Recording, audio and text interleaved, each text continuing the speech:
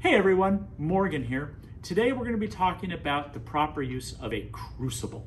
Now a crucible is a container that is designed to be used to heat samples up to very high temperatures, often to induce a chemical reaction, or if your sample is something like a hydrate, to dry it out. You might want to go back onto Wikipedia and look up the book The Crucible by Arthur Miller and see if you can understand the connection there. Now, crucibles come in different sizes, slightly different shapes, and two primarily different materials.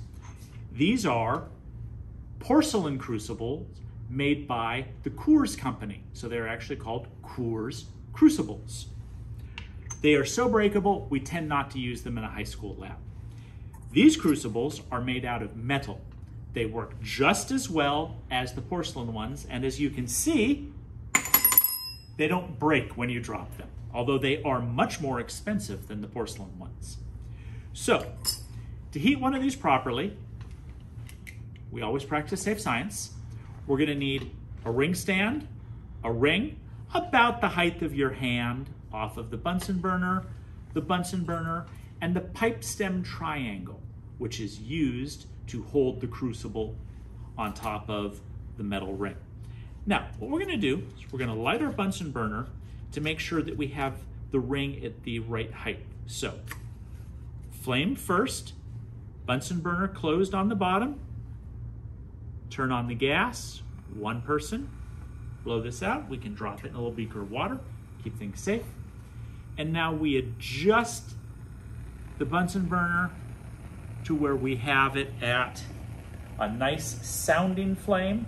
I'm sure you can hear that, and that good blue cone in the middle, okay? So that actually looks to be a pretty good height for this. The flame itself is ending just above the top of the metal ring. That blue portion, okay, the nice blue cone, I'm hoping the white lab coat makes it more visible, okay, is gonna be directly beneath the crucible. So that's good. Turn that off for now. Typically what we would do is we'd give this a good washing, okay? We would set the pipe stem triangle there. We put that in, and the lid can be on top, and it should be slightly askew. A-S-K-E-W.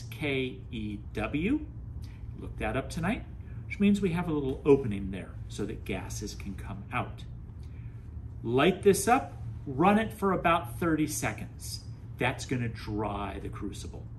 Turn the flame off and then step back and wait. It's hot. If it's too hot to touch, don't touch it.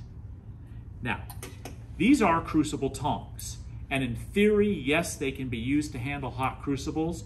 I am going to encourage you not to use them to handle the crucible, okay? It's too easy to drop them.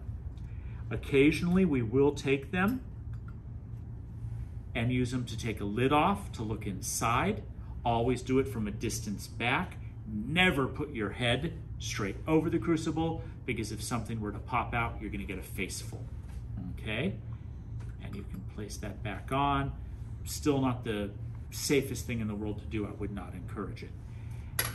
Often we can tell just by bringing our hands somewhat close like this once the flame is off, has it cooled off enough yet? You cannot weigh a hot crucible. It will interfere with the air above the crucible, and that actually changes its mass. So once you've washed, dried it, take it to the balance. We are typically going to use a balance that does milligrams, 3 places after the decimal, or even 1/10 of a milligram, 4 places after the decimal, which was the analytical balance we showed you that in a previous video you can review. So get your sample, bring it back, put it into the pipe stem triangle, crank up the flame, and follow the instructions on your lab procedure at that point. Every lab's a little bit different for how they want things to be heated. Okay, so that's it. That's proper use of a crucible. Thanks for tuning in and have a good lab. This is Morgan signing off.